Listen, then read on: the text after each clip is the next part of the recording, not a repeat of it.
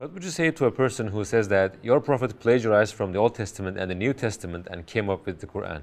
Yeah, no, that's really impossible. Of course, I looked into that argument as well, especially when I was like a Islam critic.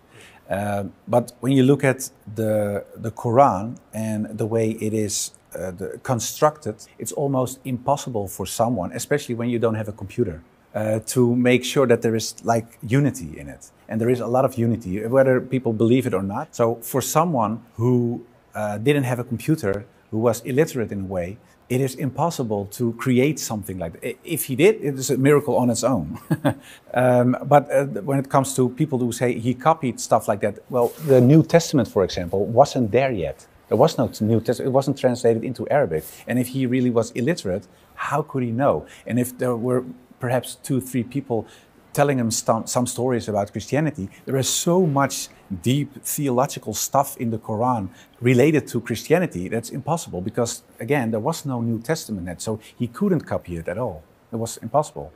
I always see, like, when I look at Christianity, I always see it as a book with a lot of truth, but not the complete truth. So where I miss some things and things are a little bit changed in the Old Testament and the New Testament. And when Islam came with the Quran, it corrected the first 2 revelations, so to say. So it completed my religion. And it's, of course, it's in the Quran itself. Well, today I completed your religion. Part of Jesus, Isa, alayhi salam, he's, of course, in Christianity, a very core person. But he is not absent in Islam because some people ask me, why do you left the team of Jesus? That was really a question. And I told them, well, I didn't left the team of Jesus. Jesus is in our team as well. Yeah. Is Sharia really the same thing that most people think of? If not, what is Sharia? Well, of course, I'm not a scholar, but what I know, when I read and learned about Sharia, they say, well, it's a doctrine of religious duties. And it's very broad. It has to do with clothing, it has to do with food, it has to do with praying, it has to do with trade, it has to do with everything. And of course, there's this small part that has to do with criminal justice as well. But in the West, and it has to do with the propaganda from way back. But up till this day, people are saying, well, Sharia is this, that. No, that's not Sharia. It's a very, very small part of Sharia. But that is because Islam is a holistic concept. So it doesn't talk only about the way of the heart. It's a practical religion. It really fits life here on earth, in the dunya. When you look at the Ottoman Empire, for example, or apostasy, because that's something that a lot of people talk about, right? Yeah, when you're an apostate, you get killed, etc. When you compare that, for example, to America before it became the United States, there have been a lot of people who were killed there because they left their religion, because the church there or the state there said, you're not a real Christian, or were doubting. Look at the Inquisition in Europe. They killed so many people, thousands and thousands of people. And when you compare that, for example, to the Ottoman Empire, in over the last 400 years of the Ottoman Empire, only 3 people were punished that way. 3. And when you compare that to the West, where thousands and thousands, but still the idea is Islam is scary and they kill everybody, and the West is sweet and nice. No, that's not the real deal. That's not factual. It's not historical. But that has to do with propaganda. So why do we need laws from God to be ruled justly? Can't we find what is right and what is wrong on our own? No, I don't think people can do that because people are very changeable.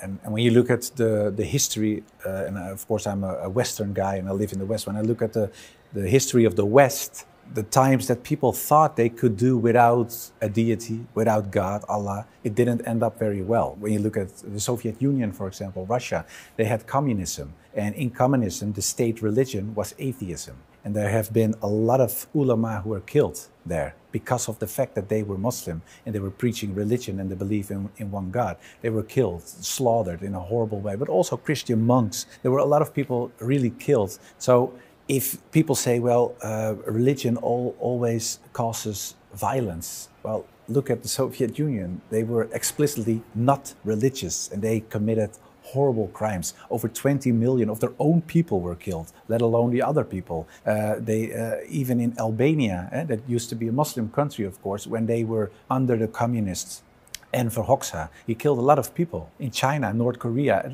there are so many contexts, and of course, sometimes things change, fortunately.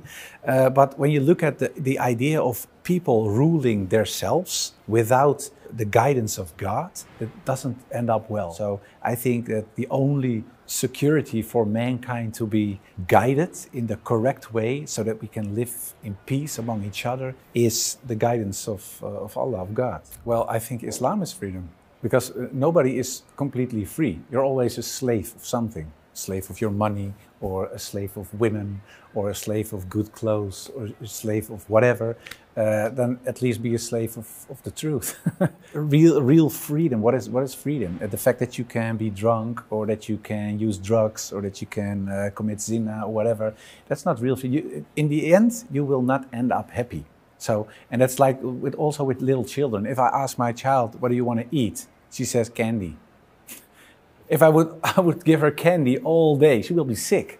And in the end, perhaps she will die because she doesn't get any vitamins, she doesn't have normal vegetables or proteins or whatever. So the fact that it seems fun doesn't mean that it is fun.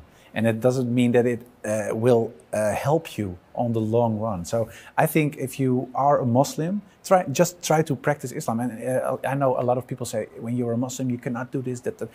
You can do almost everything except for a few things. And the things that you are not allowed to do have to do with your well-being. They say don't drink alcohol, don't use drugs, don't do that, and that has a reason. It's not to bully you or to make you feel bad. No, it's to help you, to make sure that you are a happy person. If you're a Muslim, or even if you're not Muslim, if you're constantly using drugs, or you're using other things like alcohol, or you're only going out, date stuff, clubbing, whatever, most of these people end up miserable. I think people have to reconsider what real freedom is. The fact that there are so many pop stars in history, they were very rich. They had a lot of beautiful men or beautiful women, they used drugs, they used alcohol, they did everything. And a lot of those people committed suicide. And that's not because all these things were making them happy. Otherwise, they would still be here. And of course, that doesn't count for everybody, but those people have everything in the extreme. And that's what a lot of people think. If I have extreme freedom, I will do this. No, you won't. And if you do, you won't end up the way you want to. So Islam is a balanced system. And it allows you to do almost everything except for the things that will make you miserable in the end. If we don't see Islam for what it is and we don't act upon it, then we can complain. But that's our own responsibility. Because I never saw, even when I was a very anti-Muslim politician, I never saw Islam as something to pity. I saw it as a danger back then, but I still respected it in a way because of the fact that I saw it as a danger. But nowadays I see it as the truth, the ultimate truth with a capital T, and it's the most beautiful thing. So you don't have to walk away or shy away because of Islam. No, be proud, act upon it, be a real Muslim. If you really believe in a hereafter and you really believe in a creator, then you want to do everything for this religion. You know that Islamophobia is rising in the world. How do you think we can deal with this issue? Well, I think there are two ways. One is just live as a Muslim, show good akhlaq in a way. And I still think that's the best way. If people see all these horrible things on television and they're scared or they're ignorant or whatever, and they say good akhlaq from the Muslims, they will see, hey, what I see on TV, that's not the reality. When I look at the Muslims, that's what Islam is. And a lot of people don't read the Quran, they don't read Hadith, they read you and they read me. So let's be an open book and the best book they ever read. I think that's very important. And of course, the other part is education. Show people, if they are interested and they want to know more, then they have to be, of course, good people to show them what Islam is, to explain the core concepts and what Islam is. So I think there are two ways. For all the people who are not Muslim yet, who are hesitating, whether you're agnostic or atheist or Christian or Buddhist or Hindu or whatever, it doesn't matter. I wish for all these people, for you at home as well, of course, Islam. And not because I think you're a bad person or whatever. And I think that goes for most of the Muslims. It's not that Muslims think you're a bad person if they want to convey Islam to you. But only, like I said during the interview, Islam really gave me peace of heart and peace of mind. And a lot of people think, well, it's very hard to become a Muslim. I have to pray 5 times and cannot do this or that. I know from experience that it's not that hard. in the end, it made me happier. And if you really are dedicated and if you really follow the truth and if this is really what you believe, things go very easy. So I would suggest and advise people to look into Islam, study it objectively. Don't look at what the Muslims do, look at what the ultimate teacher, Muhammad, peace and blessings be upon him, did, and let him, in a way, convince you of the truth of Islam.